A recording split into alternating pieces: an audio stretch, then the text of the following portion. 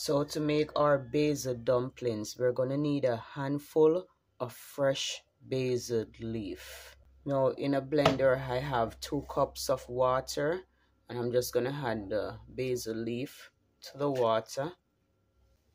Yes, you can add a piece of onion to this, but I have some onion husk that I'm going to use in this instead. Now cover the blender and blend everything together.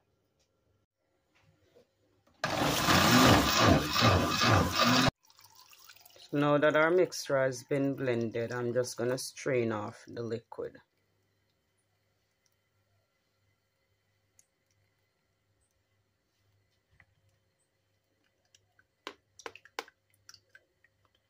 So this is what we are left with. That's our basil water, our basil and onion water. So in a bowl I have about a little over 2 cups of flour. So what I'm gonna do, I'm gonna add the basil water to this and mix everything in together. Mix everything together until the mixture form a soft dough. Now the reason why the color is like this is because of the onion husk that was used. So if you should use just the onion itself, you'll have a little bit more lighter color.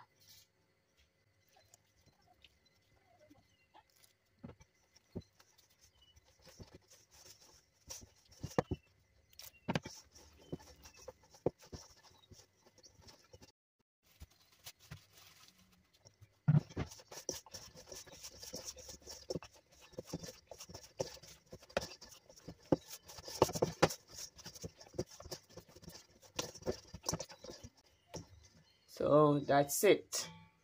So we're going to go ahead now and separate the dough into small portions. So now that we separated the dough into small portion, we're going to go ahead and roll out the dough onto a floured surface.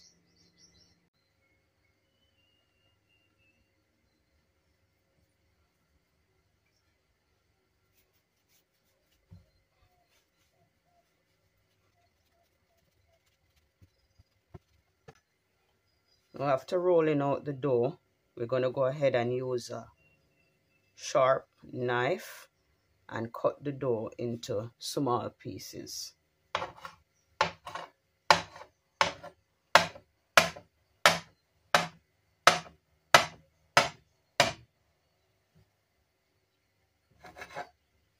So that's it.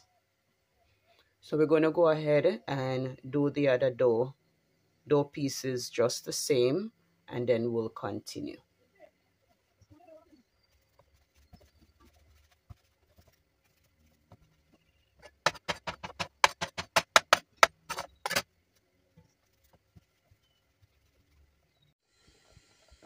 Place the dumplings into boiling salted water over medium heat. Cook covered for 5 minutes or until the dumplings are properly cooked through. If you'd like a more stronger basil flavored dumplings, what you could do, you could add a bunch of fresh basil to the water in the last 2 minutes of cooking to infuse the water. So our basil dumplings are done.